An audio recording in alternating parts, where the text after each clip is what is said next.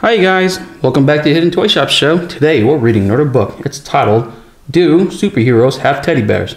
Written by Carmela Lavigna Coyle, illustrations by Mike Gordon. Let's go ahead and get started.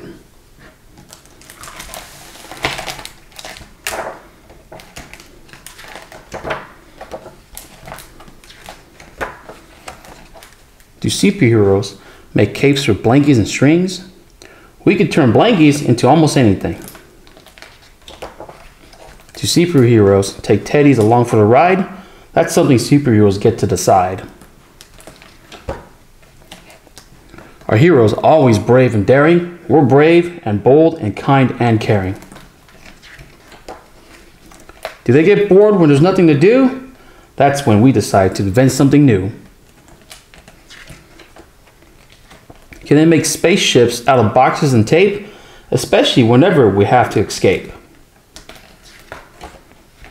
Do heroes ever come home muddy and wet? You'll be amazed at how messy we'll get.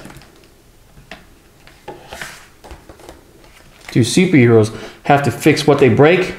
Even when it was a silly mistake. Does a superhero hide where no one will look? Here's a top secret, Chubby, to read our next book. Do heroes always eat their carrots and peas? Open your mouth for the airplane, please. Does a superhero have to help with the dishes? Unless there's a genie who will grant us some wishes.